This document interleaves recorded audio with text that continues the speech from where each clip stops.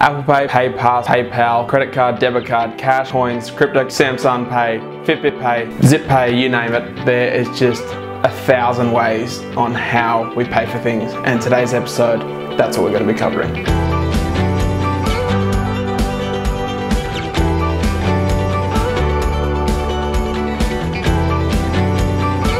Welcome to another episode of My2Cents. I'm your host Ross Marais, and in today's episode we're talking about how on earth we pay for things. So, as explained in the introduction, there are 1,000 different ways that we pay for things nowadays. It started off with us paying for things, I assume, back in the day through the barter system, I guess, just trading hay and seeds and bread, and I don't know, but I'm sure that's how it would have started.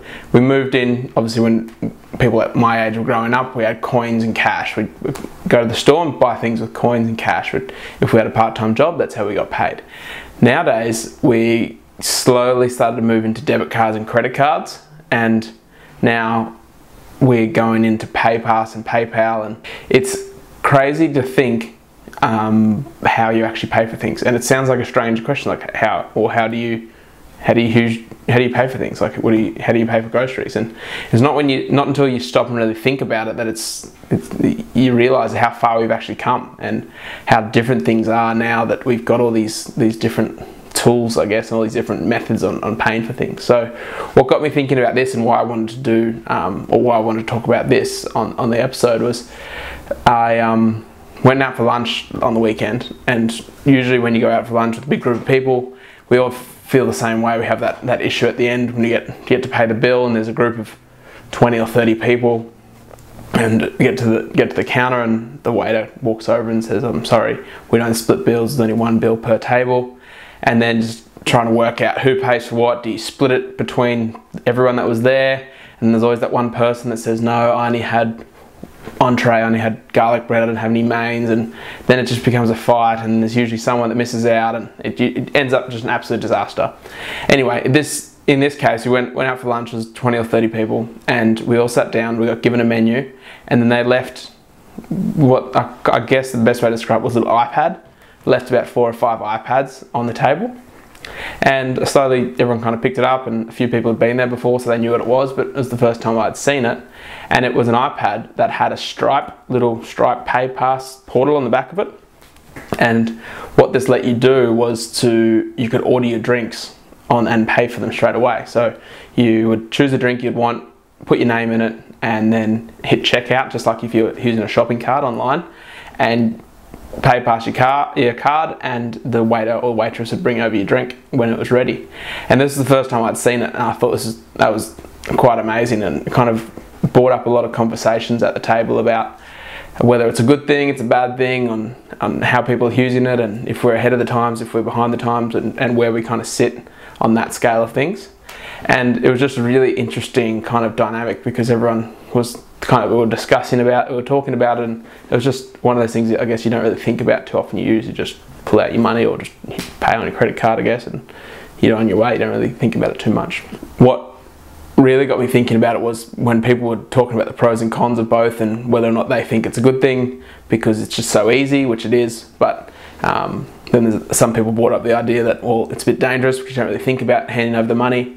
So that's why I wanted to do this episode and just talk about the pros and cons in terms of using all these awesome pay systems and these tools, and how you actually navigate your way around it, and how you decide what's the best fit for you, and what some things you need to look out for. So I'm going to skip talking about any Afterpay or Zip Pay functionalities in this episode, because that's a whole nother kettle of fish, and I'm designate an entire episode to talk about those ways, all those payment systems, because that's quite scary how those work and how easy those can be to spend money online. So we'll take that out of the equation today, but what I want to talk about was PayPass, PayWave, Apple Pay, Fitbit Pay, those types of things. So I recently installed Apple Pay on my iPhone. I've been reluctant to use Apple Pay, just I guess not knowing how it worked, and didn't really take too much time to figure it out.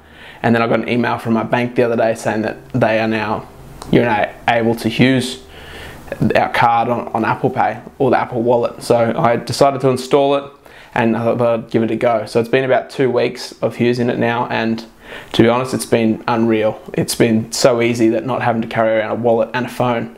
You just take your phone, fingerprint, scan it, and you're on your way. So I haven't ran into any places that don't take it yet, or don't accept it. I guess it's probably much the same as cash and card. Also just led to another discussion, because I was telling someone about it that I've been using it, and they were kind of quizzing me on it, whether I think it's a good idea or whether I think it's a bad idea, from obviously from a financial planning perspective, and kind of what I see. So starting with the pros of these kind of payment functionalities is, of course, the first one is just ease of use. It's just so easy to pull out your phone or just to pull out your card and just tap and go, and not have to worry about entering your PIN in, not having to hold up people behind you in the line, and it just makes life a lot easier. So it's just tap and go, it's just a breeze, and you don't really have to worry about it. When you're out and about, and especially if you've got Apple Pay, which I found on the weekend, I just took my phone, I didn't need my wallet, and I could do everything on it. I could pay for lunch, I could pay for drinks, and then need to get an Uber home, and I could just book my Uber on my phone, and it was just unreal to be able to pay for everything. So obviously my Uber was linked up to my PayPal account, so that's obviously just another way of paying for things. To cover off on a few of the, I guess, the bad things, which I don't think there's too many, but we'll cover off a few anyway. The security of your personal details, security of your bank account, credit card, that type of thing. Obviously we're dealing with sensitive information, and I guess that was probably one of my concerns before I signed up for Apple Pay and having everything on my phone, was the fact that you have everything on your phone. So if you lose your phone, you're kind of up the creek. And whereas you got your wallet, you got your phone, so I go, right, well, I've got my wallet, I've got some money, I've lost my phone, so I still get a cab home, or still, I guess, gets the bus home, or whatever, however you travel. And that was probably my one main concern, was just the security of your details. But I think that's going to be a thing of the past. Not sure, I'm not up to date with the tech and how things work from that perspective. So please, if you are, let me know of any concerns that you see in the tech world. But I think with the fact that to use Apple Pay, I have to fingerprint my phone before it pays. With the new iPhones, it's all facial recognition. So it is a downside, the security element, because it's just that unknown on where we sit and how data gets transferred. And you hear the stories of people walking through shopping malls with card readers, or little ATM machines, and swiping past your phone or swiping past your card. So that's obviously a downside, and that's one thing you need to be wary of. But I think that's going to be a thing of the past, I'm not sure. But the next thing, which is a downside, again, sort of, but from a financial planning perspective and what I see on a day-to-day basis, and this is actually something that I think was the general consensus of the table at lunch when we were discussing this, was that ease of use of being able to just tap and go and not have to worry about pulling out cash or pulling out your card and paying for things. So you're not physically handing over the cash. You're not seeing that $100 note get broken down into 20s or 50s. So it's not that physical pain of that exchange anymore. So from why I think that's a bad thing is that if you're not good at managing your money, it's just so easy to get in the habit of just pay pass, not worry about it. Wake up on Sunday morning with a hangover, check your bank account, and you've spent $100 or $120 on espresso martinis. But at the time, obviously, alcohol plays a factor in that, but you just didn't have to think about it. You just hand over your card or hand over your phone and just PayPasses it, however you do it.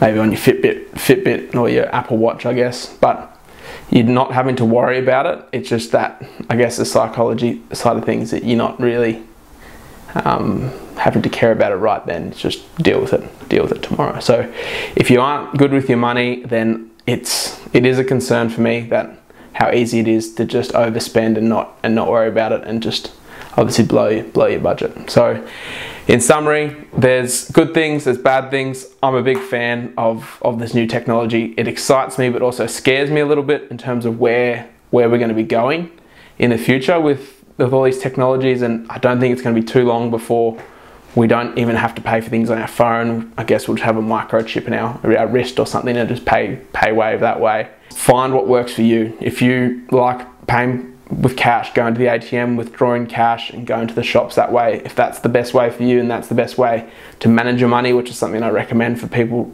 doing if they're terrible with managing their money, get cash out.